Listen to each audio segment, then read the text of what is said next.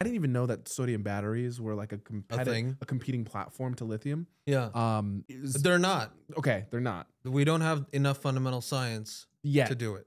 This is trying to get us there. Okay. This is from University of Chicago and UC San Diego.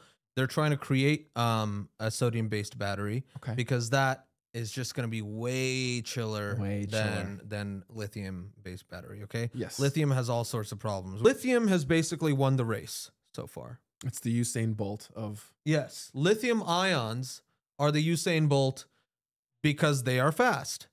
Why are they fast? Well, they're super light, right? It's number 3 on the periodic table. That means that the nuclei are only 6 atomic units big, 3 protons, 3 electrons, actually sometimes 4, but in any case, very small.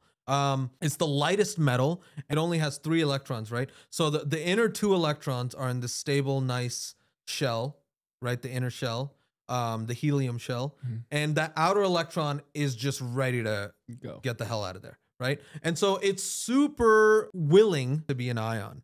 High electrochemical potential, which means that you can reach high voltage and high energy density, right? Yes. So all of these things make it a really good ion for batteries because it has no problem moving around in the electrolyte, right? And then just donating that electron to go into the circuit. That makes sense. Makes sense. Right? The problem is it is super scarce.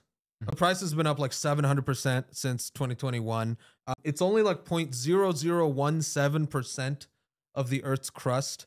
And there's 2 ways to mine lithium. One of them is hard rock mining. This is super energy intensive, open pits, land degradation, looks really bad, and 15 tons of CO2 per ton of lithium. And then there's brine extraction, which is like brine is like the stuff you get in these saltwater lakes high up, where all of the minerals from the mountains come in, and then you basically mix it with water and you evaporate it.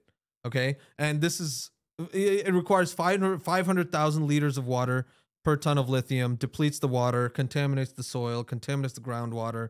Everyone hates it. So lithium kind of sucks. It accomplishes the job, but no one likes working with it. Sodium is the heir apparent, right? It's right below lithium on the periodic table. So lithium is number 3. Sodium is number 9 or 11. Anyways, it's way bigger than lithium, which is at number 3. Yes. Okay. But it's right below the lithium on the periodic table. And if you remember from your high school chemistry, everything that's in the same column on the periodic table has very similar chemical properties. So all of the stuff that we were doing with lithium, we could just do it with sodium. Obviously, there's going to be problems with it being bigger, but the good things about sodium outweigh the bad, okay?